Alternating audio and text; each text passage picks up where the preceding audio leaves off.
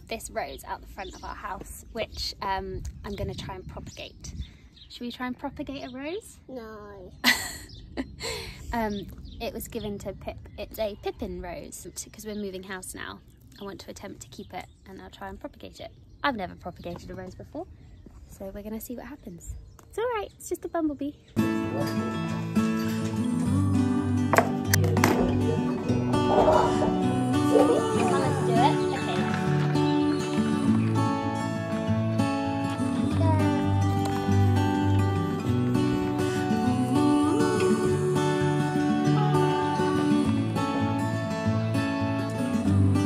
All the way down.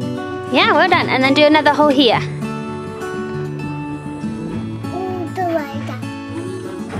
All the way down. Yeah, and then poke another hole.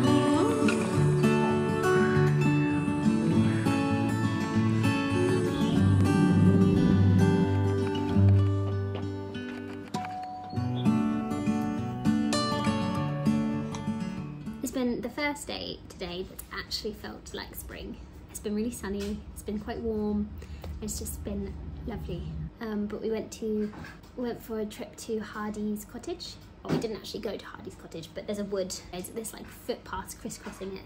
So went for a walk there. We live really close to there, so but we've never been. So it was a nice trip to do.